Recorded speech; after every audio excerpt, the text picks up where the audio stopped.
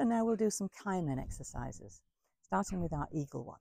So we're going to come up onto the toes, bring the arms up to the sides, shoulder height, palms down, coordinating those two movements with the breath. That together. So breathe in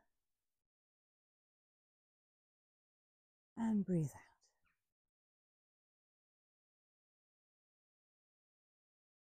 In and breathe out. One last time, breathe in.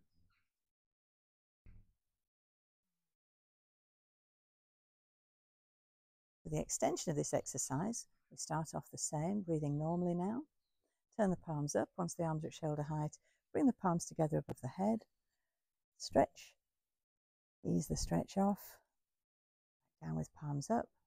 Turn the palms over. Bring them down and back down onto the heels. And again.